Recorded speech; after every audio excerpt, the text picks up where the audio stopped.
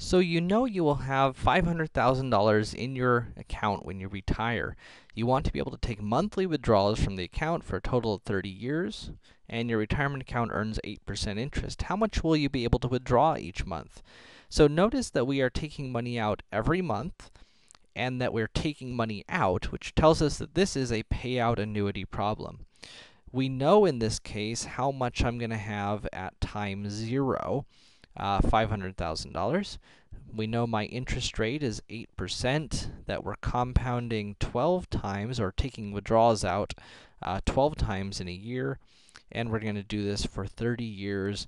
And so I can go ahead and set up my equation. P0 equals D, because I don't know how much my withdrawals are, 1 minus 1 plus 0.08 over 12 to the negative 12 times 30, all over 0.08 over 12. All right, and as usual, we'll go ahead and simplify these things a little bit. So I can go ahead and calculate out this value here.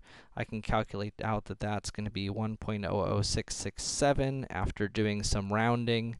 It just sort of becomes necessary, or at least convenient in some of these cases, to round.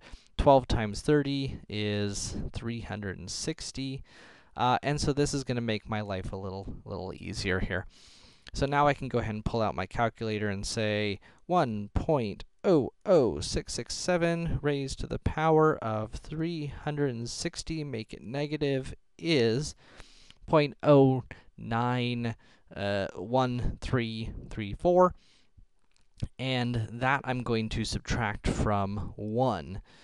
Oh, how am I going to do that? I'm actually going to be a little sneaky here. I'm just going to subtract 1 from that. But of course, that gives me a negative number, and this isn't supposed to be negative, so I'm just going to change the sign of it. That was a very sneaky trick, by the way. Feel free to just write it down and subtract. So now I'm going to go ahead and divide that by 0.00667. And all of this mess ends up being about 136.232.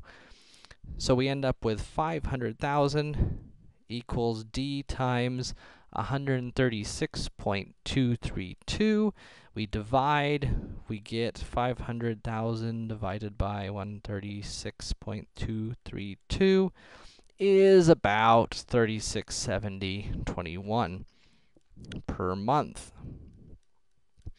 Now, it's interesting thinking about how much of that money is coming from interest versus from the original 500,000. So let's take a moment and calculate that. So to figure out how much of this is coming from interest, we can ask ourselves the question, what is the total that was taken out over the 30 years? Well, we took out $3,670.21 each month. There's 12 months in a year, 30 years that we're talking about here. So altogether, we took out $1,321,275.60, roughly. And how much of that was from the original amount? Only 500,000 of that was from the original amount that we started with, and that means that everything else that's in there, the other $821,275,060, is from interest.